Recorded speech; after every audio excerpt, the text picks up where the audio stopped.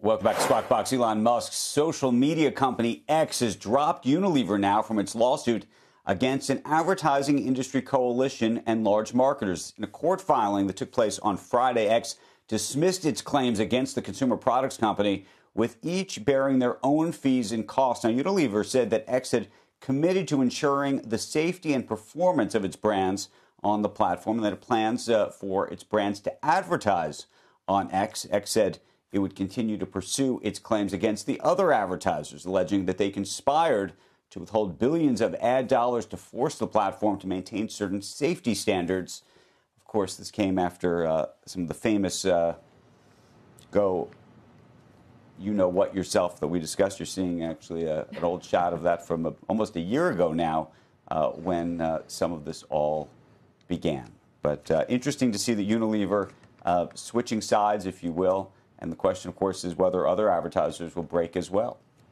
It's just such a weird question to try and figure out. Is there a conspiracy to pull your ads? I mean, I understand the free speech argument completely and appreciate it. Advertising seems like a different story, whether you choose to advertise on that platform or not. I guess the heart of their lawsuit going after them is that they're conspiring, and I guess it's something of a cartel, I assume, is what they're alleging? The claim, it's interesting.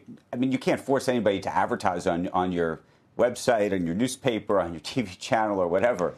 But if every advertiser were to get together, discuss it, and say, we're not going to advertise there specifically, that unto itself could be a claim. And so the question is there evidence to damage business? That a whole group of advertisers have come together to do that? And how have they done that? Have they done that through industry groups? Have they done that through using different advertising agencies that all came up with similar policies?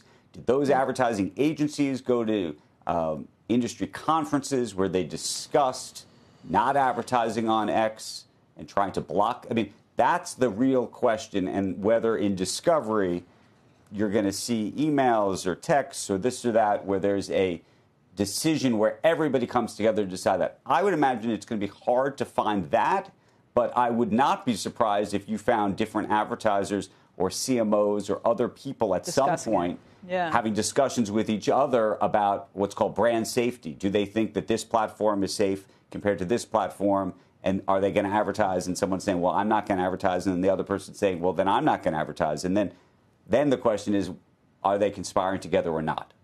Yeah. It's an interesting question, and I'm sure we'll see a lot more through discovery.